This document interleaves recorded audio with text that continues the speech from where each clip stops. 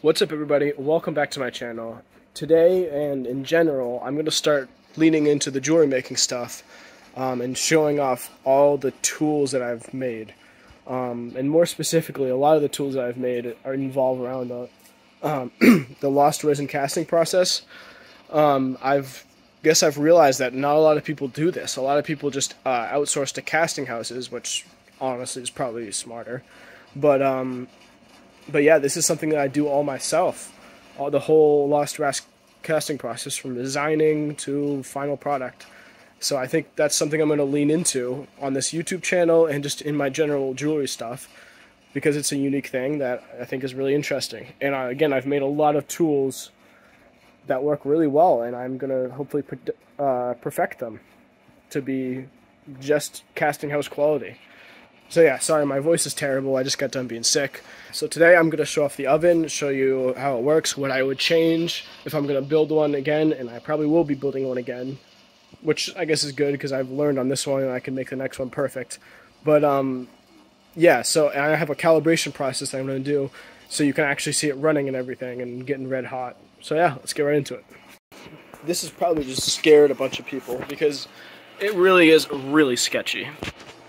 And I kind of enjoy how sketchy it is, to be honest. So basically, it is cement board. I believe that's 1/2-inch cement board, all the way around. I got this door. Let's open it up, I'll show you. It uses fiberglass insulation. And I guess I kind of didn't realize exactly how these ovens work. Basically, insulated fire bricks is what they call it. So I thought, oh, so it insulates. So it probably insulates so that on the outside it's perfectly cool, on the inside it's 1500 degrees. Not quite. It insulates, but it also gets very hot on the outside. And basically what kilns do to counteract that is just have metal on the outside. So it's basically a metal frame around these bricks that are stood up on legs like this. And that way the heat is fine and it displaces. I kind of thought that you'd want to contain all the heat, and that's not exactly what you want to do. So my idea was to use all this fiberglass insulation. And you know what? It does work pretty well. Only problem is it gets, holding all that heat, it inevitably gets too hot and cracks the cement board. So I have a bunch of cracks on the outside. You can tell I added all this aluminum seat channel to help cool things down as a heat sink, and it's working. Oh god, what the I didn't even notice that. What the fuck? Yeah, see? This thing just has problems. And basically I'm just gonna have to build a new one. It'll be a little annoying, but basically just have to build it out of all of these and have some weld together an L channel frame for it. But yeah, I didn't even notice that because see, this is basically the story of this oven. Is I get a problem and I just have to fix it. I get another problem, I have to fix it, and it's just become a hassle. And I think I just have to cut my losses and just build a new one. Especially if I'm gonna lean into the casting stuff, and this is gonna be my main stuff. I want to have a solid oven. I built this for two things. For this burnout, investment burnout, and also for a glass blowing project, for some kind of invention that I made that I will revisit sometime in the future. The jewelry stuff comes first, but so that's why it's so long. And if I were to rebuild it, I would make it taller because it's already kind of hitting the max height, and shorter this way, less depth, and obviously out of these entirely with some kind of metal frame. This coil, that's Canthil wire. I believe it's 16 gauge Canthil wire that I bought and made a coil out of. You can see that there. And it runs with, I think that's like 12 gauge wire, strand copper wire. I have my solid state relay there and a Auber Ramp Soak PID. Now I started off, and then the control box, this turns on the PID, and this turns it on so it gives power to the oven. So I can run the PID without putting any power to that. which I would recommend to have 2 switches. Now, this is the PID I started with and we're going to use today to calibrate. And it's not ramp soak. You have to input every value. And that is a disaster. It's just, you have to run down every 10 minutes and readjust for the whole cycle, for the whole burnout cycle. And it's just not viable at all. So I ended up biting the bullet and got one of these ramp soak Auber PID controllers. They're cheaper on Auber's website. It's about 90 bucks.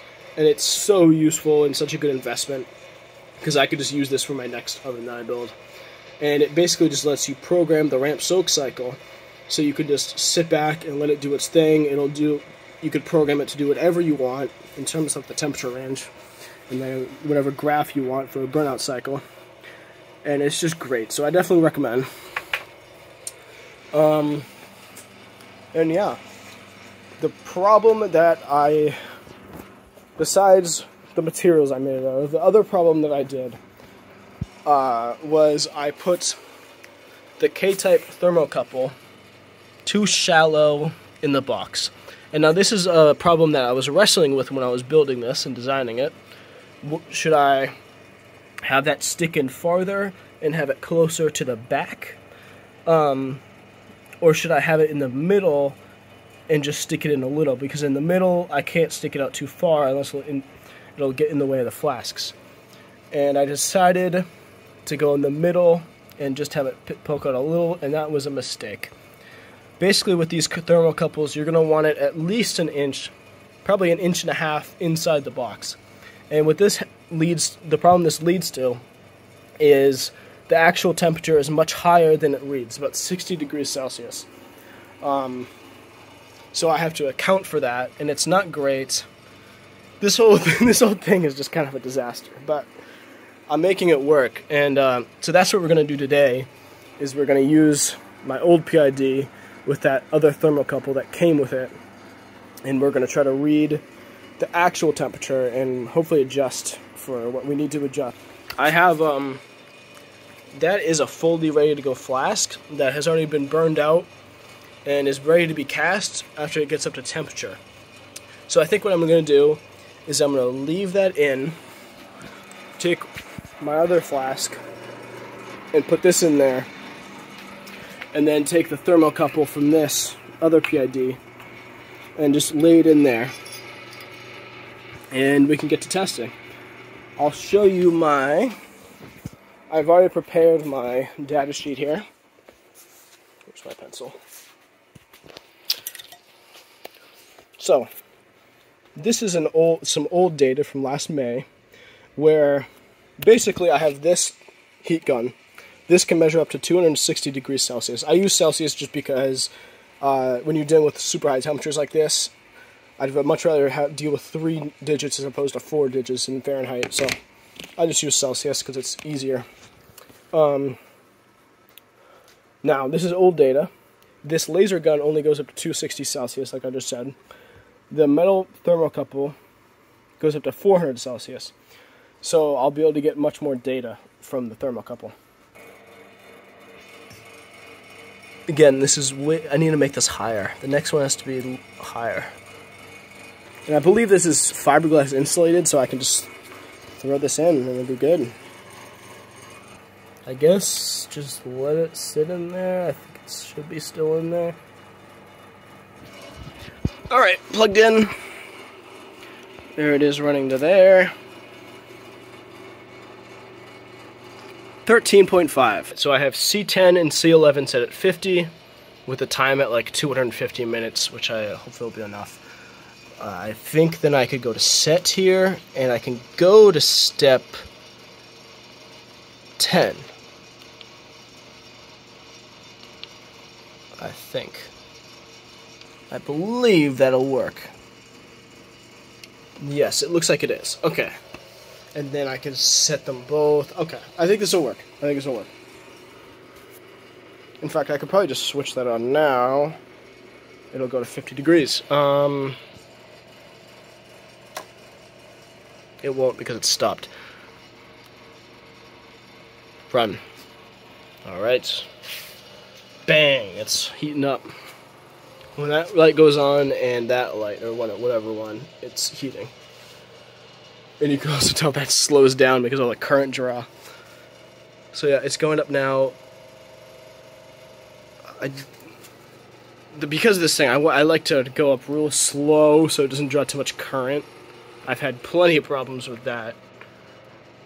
Look at that, it's correct. It's so bad. It's so bad, but well, it's already at 63. Jeez. So yeah, that shows the discrepancy right there. And the bottom value, the green value, the set value on this is completely irrelevant. I'm just using it to read the temperature. Alright, I got the fan running. I don't need it for these temperatures, but I just want to make sure it's like, you know, the same as what it's going to be when it's at higher temperatures. So I got the fan running. I'm going to actually turn it up a little bit to get even more airflow. Just for a decent test. It takes so long to get the temperatures because I haven't auto-tuned this yet.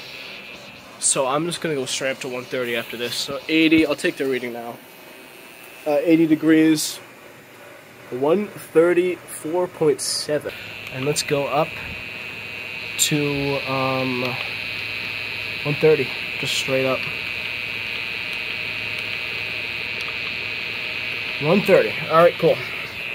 Wow, so this discrepancy is more than I even thought. We're at 130 right now, 198. Wow, okay, well, let's go to 160, I guess. Yeah, let's go 160. 160, 227, oh my god. 191, 264. I guess we are hovering around that 70-degree difference mark. 220, 296. Now we're closer to 80 degrees. This makes me think that the higher it gets, the more the discrepancy is, which is pretty bad. It means probably the reason why everything's cracking is because the temperature is way more than it should be. Perhaps. I don't know. Let's keep going. 240, 314, well, 330, 400. That's 70 degrees off exactly. That's not great. Well, I think we're at the end of the line for this test. I'm at 350, reads 421. Yeah, pretty standard there. Let's write that down. 350, 421. I don't really want to push it anymore. The stated max for that thermal probe, like I said, is 400. I don't really want to push it more than that. So I guess that's where this test is going to end. I'll calculate the delta. Actually, you know what I'm going to do? Let's open this up. I also promised you red hot, so I'll show you red hot. And we'll also make sure that thermocouple is still in that flask. I could have asked for better results, but at least we got the results. And I'll analyze them and think about them. And I'll come back to it tomorrow. But, yep, we're definitely still in there. And there you go, that's pretty cool. Maybe I'll get a thumbnail picture.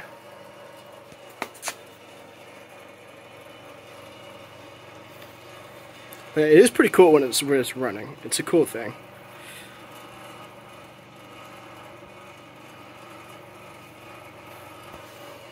And we'll shut this down and just let it cool down naturally.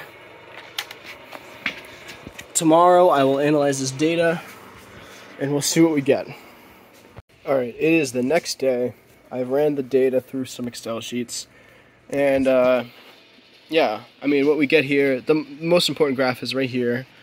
And that is, it's the X is just the PV value, the process value, and the Y-axis is the delta change from what's set, or what the ramp soak PID is reading to what the other PID was reading, which supposedly is the real temperature.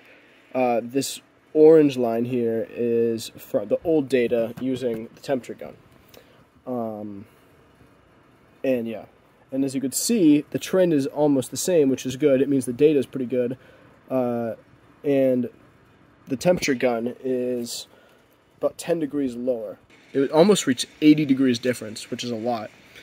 But it seems like it dropped off pretty significant around 300. And it seems like it was also doing the same with the temperature gun.